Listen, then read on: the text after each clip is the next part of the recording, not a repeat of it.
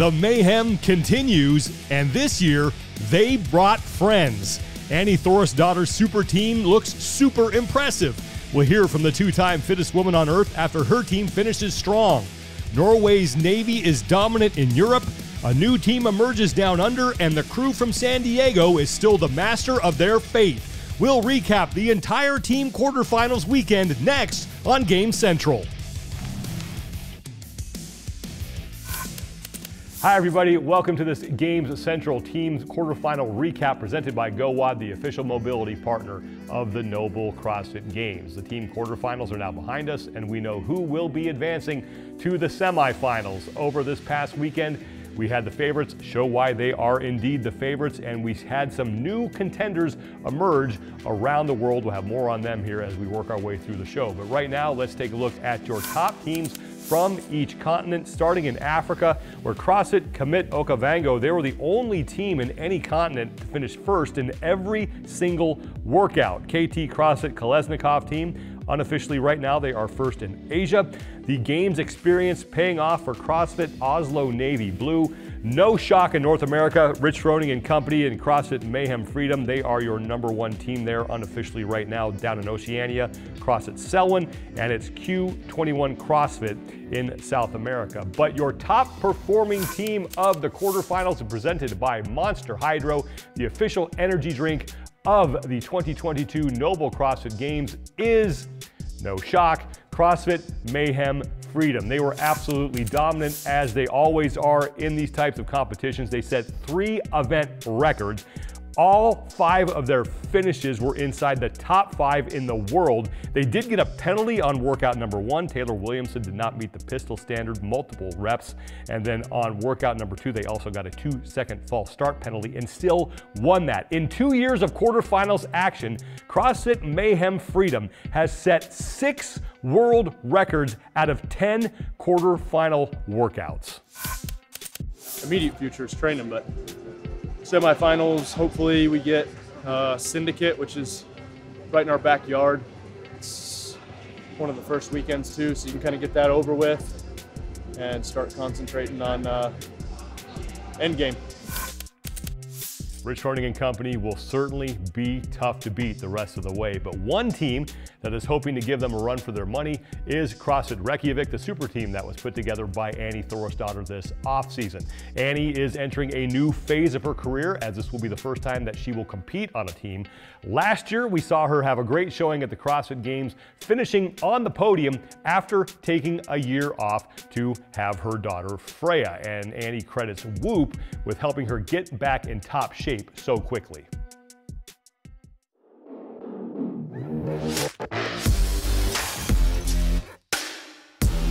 A lot of people have a lot of opinions when it comes to pregnancy, training, and fueling. People were saying I was endangering my child. Everything that I read and all the doctors that I saw, they said that you should continue being active. I felt so much better, both physically and mentally, every time I trained.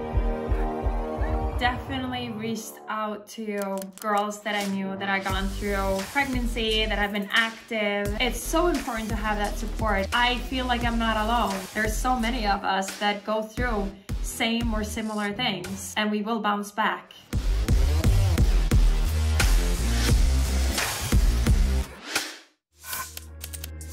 Things did not get off to a good start for Annie Thorisdottir and CrossFit Reykjavík. Unofficially after day 1, they were in 45th place worldwide and 12th in Europe. They had a really bad performance on workout number 2. They had a problem with the synchronized burpees and some bad communication, and they plan on working on that moving forward. But they bounced back on day number 2. 2 event records on the second day of competition. They had 4 wins in Europe, and also that 30th place, which is what kept them ultimately out of first place. And they got a minor penalty on workout number 1 and workout 4 for an athlete being short 1 rep. But Annie Thorisdottir and CrossFit Reykjavík are on their way to semifinals, and I was able to speak with Annie at the conclusion of those 3 days of competition.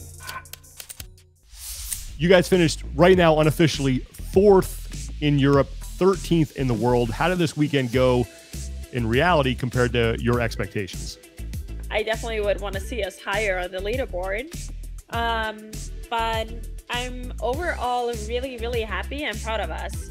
There was one event that's obviously an outliner there, where we just made a big mistake. We definitely should have just gone faster, and we could have. And we were also overthinking the standard completely on that workout. Like that's the burpee shuttle run workout. Like we had the line so that the hat was far behind the line, and we were thinking the 2-foot takeout every single time. So like stepping together and jumping over, like, because it's said in bold letters, we're like, we want to make sure that we do this properly. It's also the first time I compete on a team, so I wanted to make sure we were doing everything right. And Yami's that way as well when we compete in this online things. We don't want to get slammed with penalties. I'm overall really proud of what we did. We did what we could on almost every single one of the events. It's just like the final event where we knew that we had to take a chance. I knew that I had to take a chance and try to go unbroken. On the thrusters, normally as an individual, I would look at it and be like, all right, be smart, break up the thrusters, and then you're going to be quicker on the muscle ups. My strategy did not pay off. But if we're going to hit walls anywhere, I want us to hit them here. And we need to start doing a little bit more of that in training so that we learn what we can do when it actually matters. Going into quarterfinals, I know sleep, recovery, things like that are super important to you and your team. How do you track those going into training and then afterwards as well? Well, we all wear Whoop. I've been using that for a long time now, but it was kind of funny.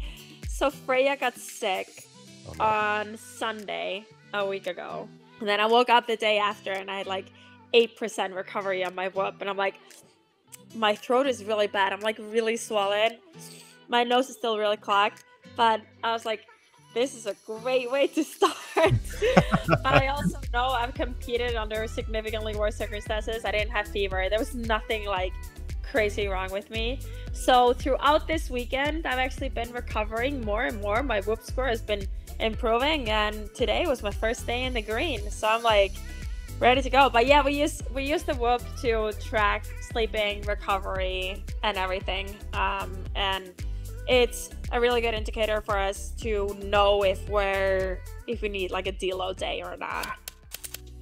Of course, CrossFit Mayhem and CrossFit Reykjavík grabbed a lot of the attention this past weekend because of the star power that they have, but there were some other top performances around the world. And for more on that, here's Lauren Smith.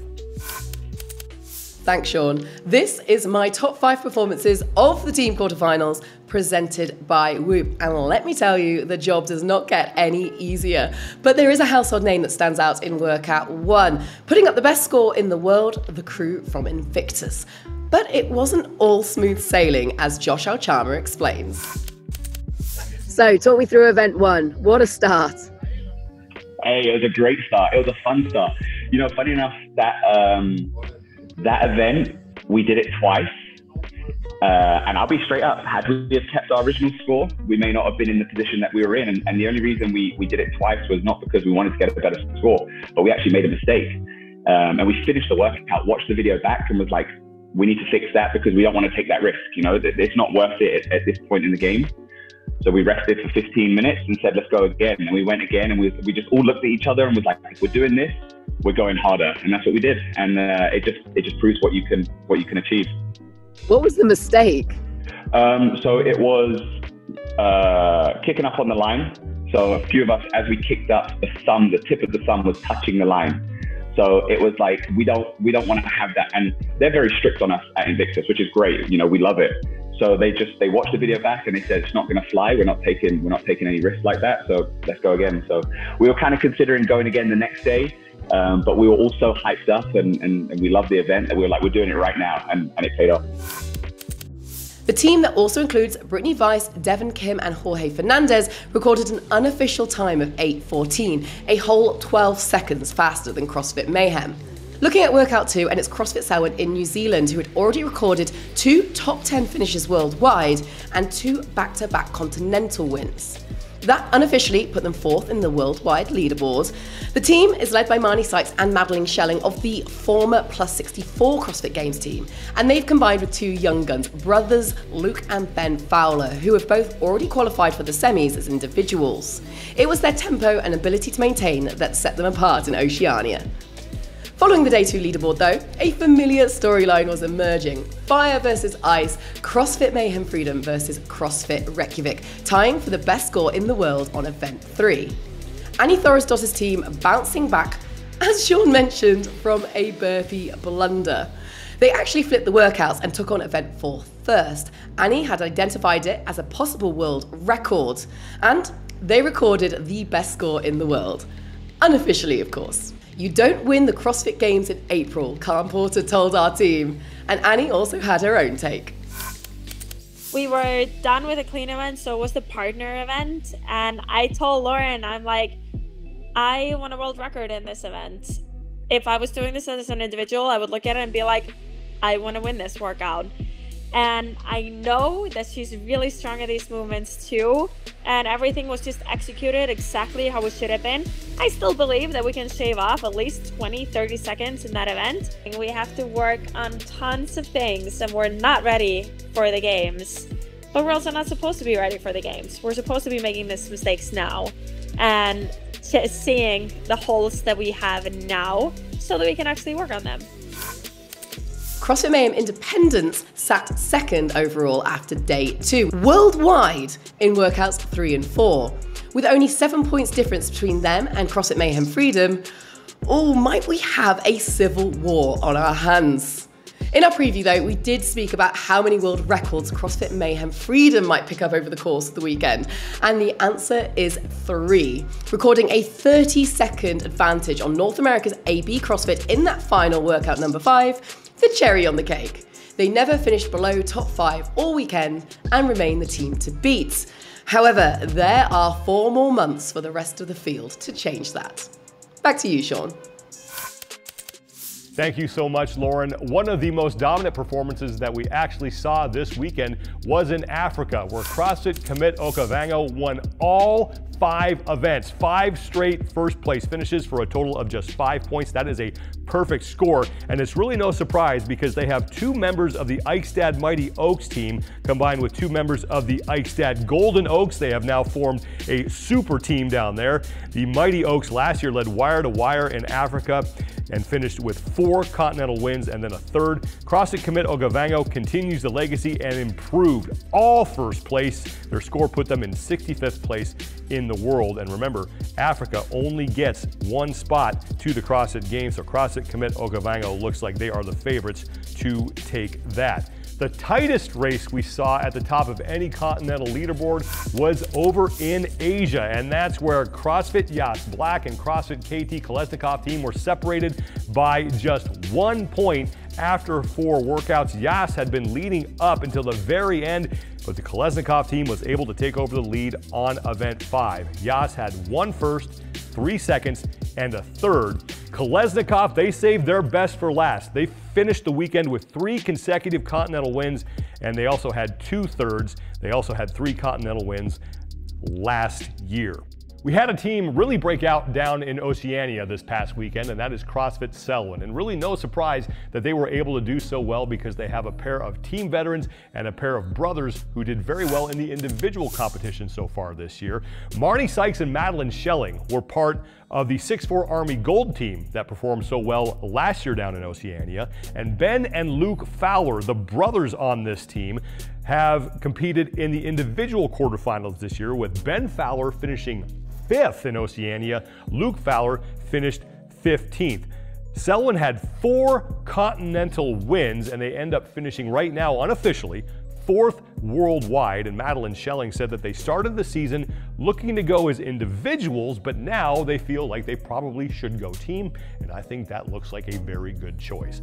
What are our top takeaways from this weekend? Well, Tommy Marquez is here with his top takeaways presented by Arasti. Thank you, Sean. In the words of El Jefe, I would say that we had a plethora of takeaways to choose from this weekend, but in the end, only 3 stood out, and there's no better place to start than the 3 standout teams from CrossFit Mayhem.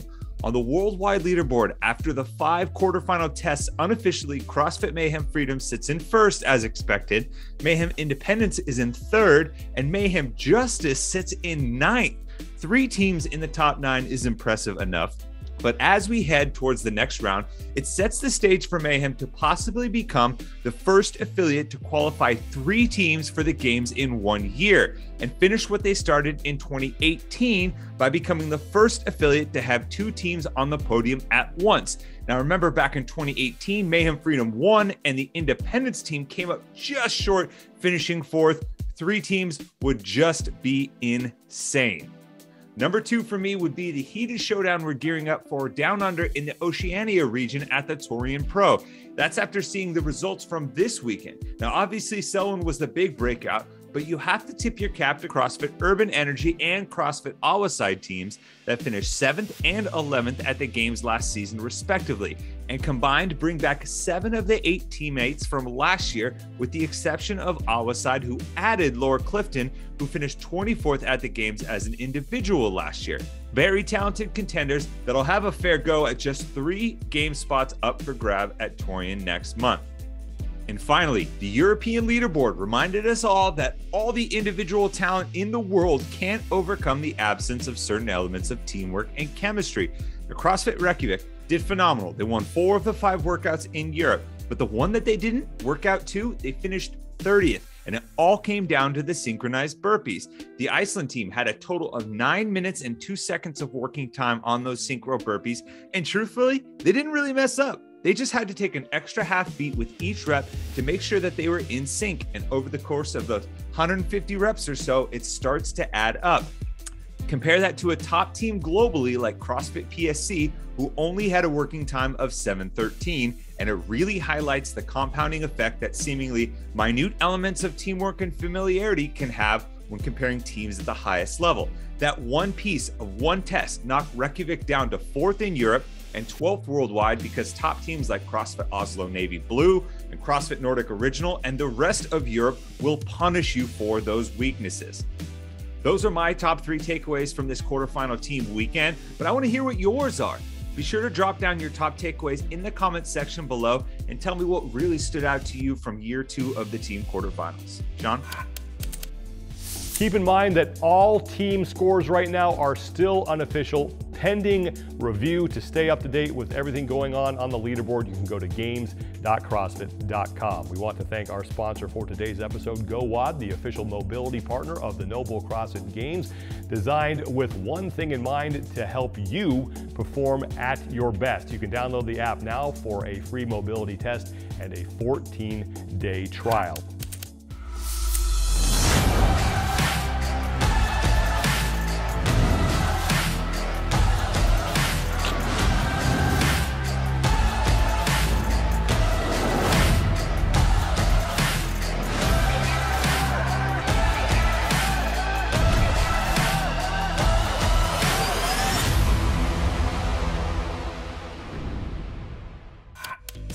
We have just 1 weekend left of quarterfinals action. That takes place starting on April 21st with the age group quarterfinals. It runs through April 24th. And of course, we have had plenty of competition so far this year with the Open, the quarterfinals, semifinals are right around the corner, and none of that is possible without great equipment. Rogue Fitness is a company that grew out of a CrossFit affiliate, and they are known for providing the best fitness equipment in the world, and we look forward to being able to partner with them for the rest of the CrossFit Games season. The first episode of Miles to Madison, our documentary series, is available now. Episode 2 gets released on Thursday, April 14th, so be sure to keep an eye on the CrossFit Games YouTube channel so you do not miss that. Thank you so much for joining us today, everybody. I'm Sean Woodland. Good luck to the teams that are moving on to the semifinals, and we will talk to you next time. Next time on Miles to Madison. How's it looking? It looks raw. So we're literally custom building a set. We're doing the blocking rehearsal for... It's not like we just show up, set up the cameras, throw on the lights, and go! Bethany Shadburn has a slight lead now on Danielle Brandon. I constantly compare myself to where I was the year before. You're gonna see Patrick and I both trying to crush each other. I don't want to overinflate my own stock, but I will crush it all. Let the games begin.